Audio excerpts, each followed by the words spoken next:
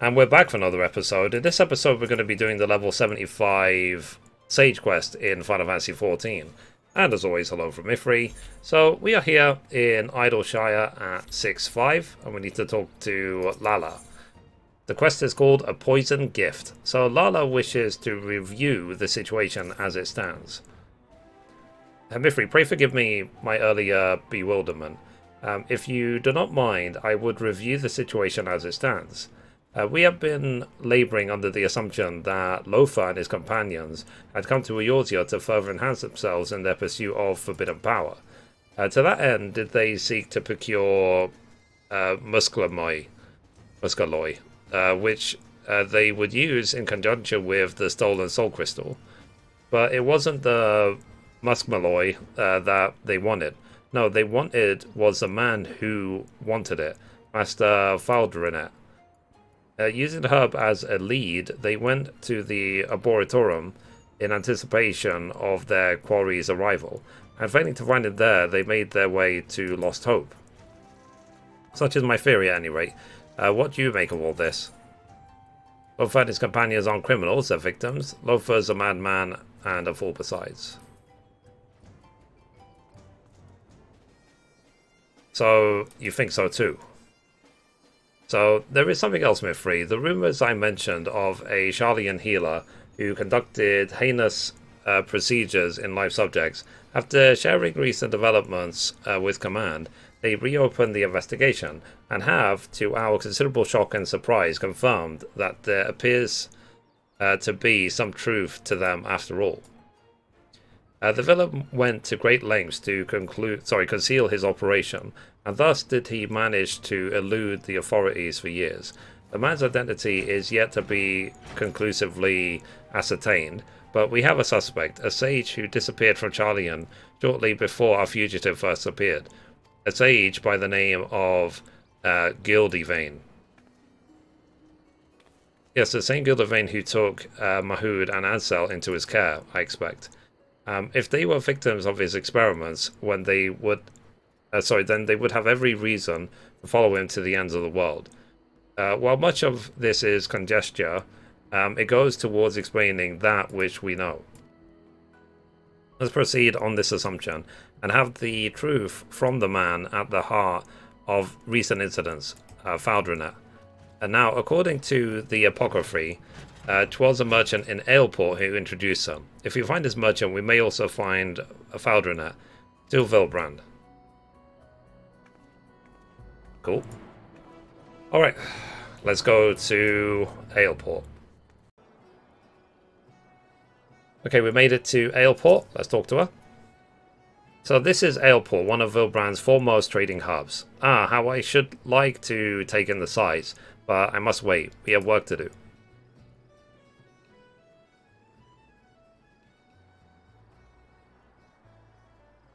We must try to find this merchant before Faldrinet does. As I recall, the man deals in Favnarian wares. Let us begin by the healer. Send for a healer.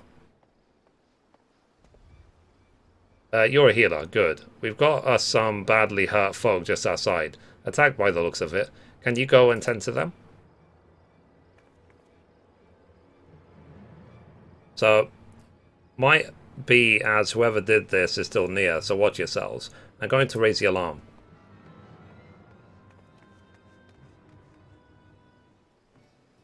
Okay.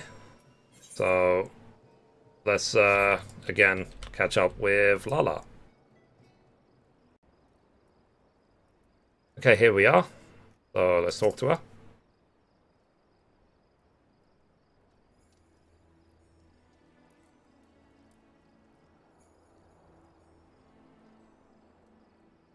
So, what in the world happened? We're too late to help the merchant.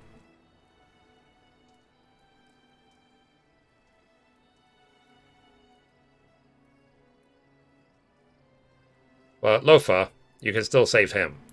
Yeah, our earlier speculation was simply that, speculation. We did not know for certain what he and his companions seek to accomplish. What we do know, however, is that they took a life in Charlian. They are murderers. I know it is not my place to pass judgment, but they took her from me, my mother.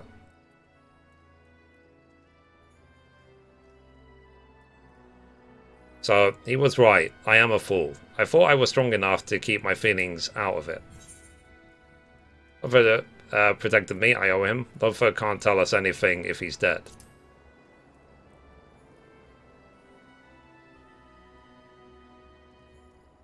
Yes, I remember. And I understand that the man who took my mother's life was not in his right mind.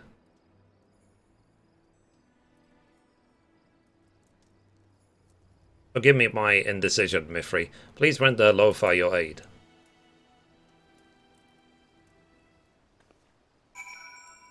Okay. Click. Use diagnosis. Okay, so we actually have to use a certain ability.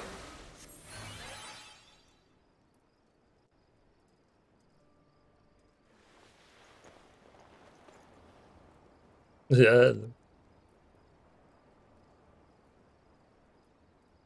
Are you alright? Mahud and Adsel, where are they? They were not here when we arrived, only the merchant. It was too late for him, but Mithrie was able to save you.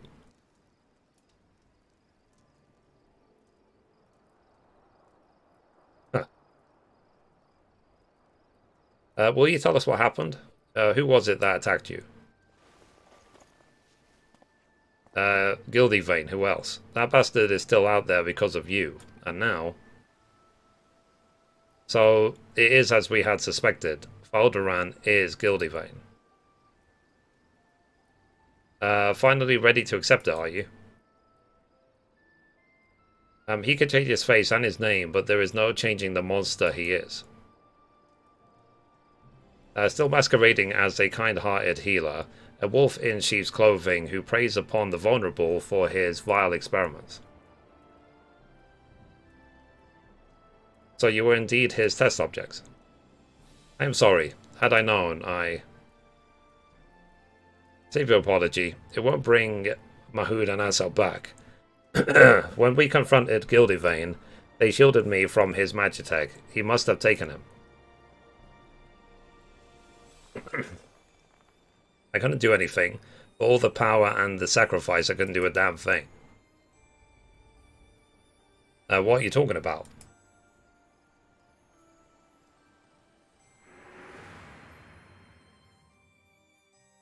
I was born with the disease of the lungs. As I grew, so too did it worsen, until I had but a few moons left to live.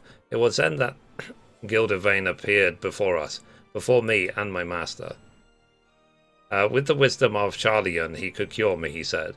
Having believed for so long that I never had a chance, I wasn't sure how to feel, but my master was overjoyed, and seeing that joy, for the first time I wanted to live. For him, for me. But we were fooled. In the guise of treatment, Gildivane subjected me to a dangerous procedure to fortify my Aether.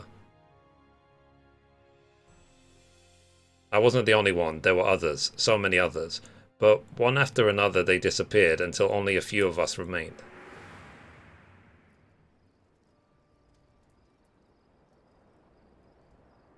We who survived had been more than cured. We'd been given unnatural powers. I was twice as strong as any man and could channel magics with ease.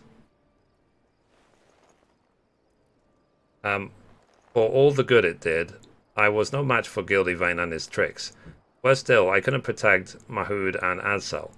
If this life is my reward for all the suffering and sacrifice, I'd have been better off dead.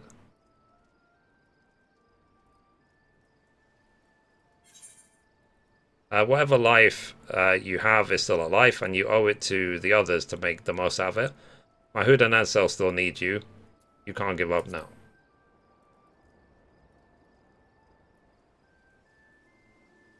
Yeah, I felt the first one was like a fortune cookie might say.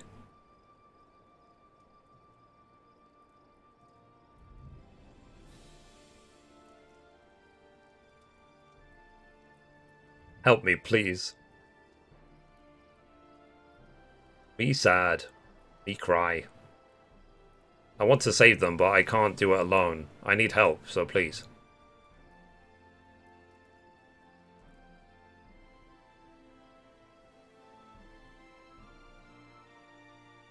Fair enough. Okay, let's talk to him again. So, if Gildevane went to the trouble of taking Mahood and Ansel, it can only mean one thing, that he means to experiment on them again. We can't let that happen. We have to find and save them. Wait, even if we manage to ascertain Gildevane's whereabouts, the fact remains that the three of you together couldn't overpower him. We cannot expect to fare much better. In all likelihood, he himself is also enhanced. If we are to confront him, we must have a foolproof plan. Do you not agree, Mithrie? Very well. For now, I ask that you return to Idleshire. I will join you there after briefing the Yellow Jackets on the situation.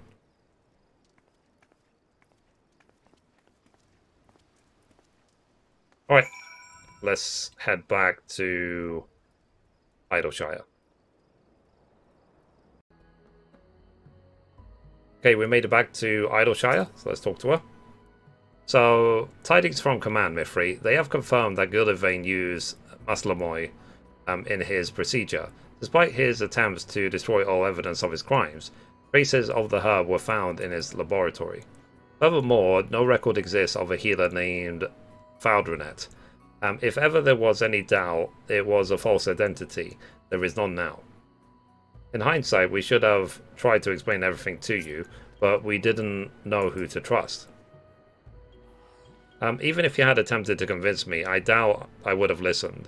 I saw what I wanted to see, believed what I needed to believe. Even with the mounting evidence, I wavered over whether we should save you. My mother would have been ashamed to see what I had become. I took up the shield because I wanted to protect all life, just as she did to her dying breath. Your mother was a warrior like you? She was a healer. The soul crystal you took, it was hers. Then the woman that day was your mother? Gildevane had already fled Charlian. We were attempting to escape when one of our comrades collapsed in pain. Someone chanced to see us, another sage at Sysis Tekton. Suspicious, so we must have looked. She rushed over to our aid without hesitation. But our companion, he flew into a frenzy, and we couldn't stop him. Tried to save her. The gods know I did, but with the last of her strength, she pressed the crystal into my hand. Forgive me. There's naught to forgive. She did what she had always done. What she believed was right. If she had any regrets, it would doubtless be that she couldn't help you sooner. As for the crystal, she clearly wished for you to have it. She must have seen something in you in that moment. It's my hope that you will carry on a legacy and fight for the future of all lives. The future of all lives. So I shall dedicate my efforts to locating Gildevane. Until I do, please continue practicing your skills. The better to be prepared for when we face him. Cool. And then the next quest is at level 78. So anyway guys, that's it for this episode. Thank you for watching, and as always, goodbye from me, and goodbye from Mithrie. Bye guys.